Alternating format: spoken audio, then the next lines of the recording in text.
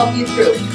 All the places you'll go is on the Breakout EDU website. It's already done for you, and it's a raffle prize today.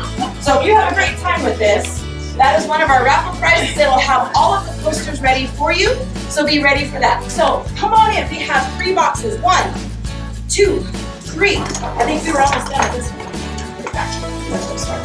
So the idea is you have quite a plethora of locks here. Your new Home Depot vocabulary word of the day is this fabulous blue thing called the hasp. Not gasp, but a hasp. And at Home Depot, it will not open until all of your locks have been opened. So it's a way to have many locks on one item. So we have a 3-digit lock. We have a 4-digit lock. We have a lock with words. You'll need a word to solve it. And we also have directionals. We have arrows up, down, and all around, and you'll have to put them in the correct order. So the idea would be, in this room right now, we have some Dr. Seussian type posters. If you take a look with me, Wonder Woman has a poster for you. Superman has a poster or 2 for you. Hulk has a poster for you. Batman has a poster for you. Captain America at his feet. And just might want to take a look under Spider-Man over there with the fabulous longitude and latitude. So the idea would be to get up out of your seats, go exploring. You may not see a clue just ahead of you right away, but the more places you go in the room, you might go, wait, here's a number that. Wait, that might have 4 pieces. Wait, that might have 5. Oh, so go for a walk. Do real quick. Stand up, go around the room and explore your superhero. Is there another clue to something next?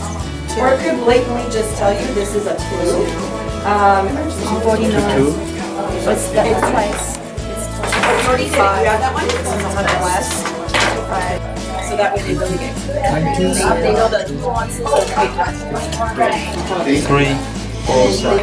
So we try. There's mad. So, do like numbers mean letters? Because I saw letters, so I was thinking like A,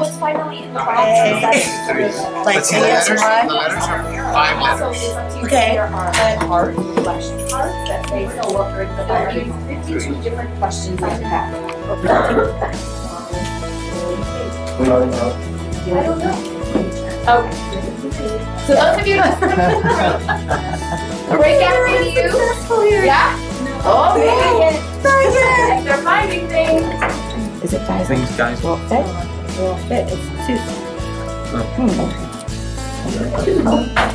Is there another author name? Must have been Seuss. I'm like, another author.